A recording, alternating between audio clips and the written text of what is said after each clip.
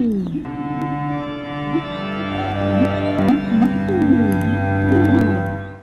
dweller, did you know that nobody likes art? The people that like art are artists. And you know why that is, cave dweller? It's because art. Nobody likes art. Bronze fans. People love it because they understand it. They understand representation. Okay, let me put it this way. Representational art versus abstract art. Cave dweller, abstract art is really only a decoration. I don't give a rat's arse what your theories are or what your philosophy is or any of your ideas behind your creation. And I'm an artist. And that kind of thing is interesting to me on a theoretical level. Cave dweller, only artists, only people who want to feel intellectual care, and only rich people care because they're buying art to make themselves feel smart and because it's a good investment.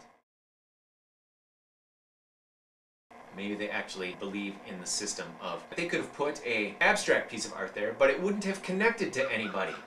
People connect to the bronze fonts, whether it's art or not. Really a ridiculous debate. Representational art, abstract art. Without all of your keys and papers and credibility lending statements that are hung on a placard next to it in the gallery, the art is just decoration.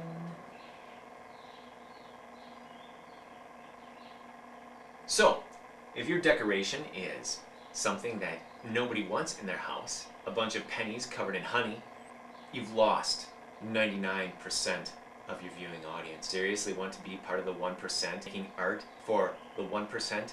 They're the only ones that are gonna buy it.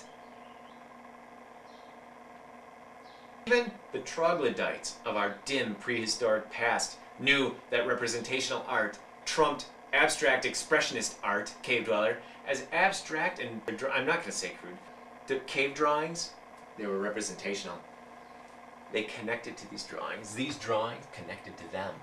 Part of their spirituality. Bronze fonts is part of the spirituality of 99% of its viewers. Now my only problem with the bronze fonts is that it's way too small. The fonts is larger than life. Henry Winkler is the one who's shorter than life. Or actually Henry Winkler would be considered equal proportions, 1-to-1 ratio. That's smaller than life. Fonts is an idea. And ideas are always bigger than the people who carry them. It represents coolness, represents the blue collar working man, represents mechanics, marginal in society. It's larger than life, cave dweller. This is Buffy the Vampire Slayer, larger than life, but Sarah Michelle Gellar only life size. And she's old.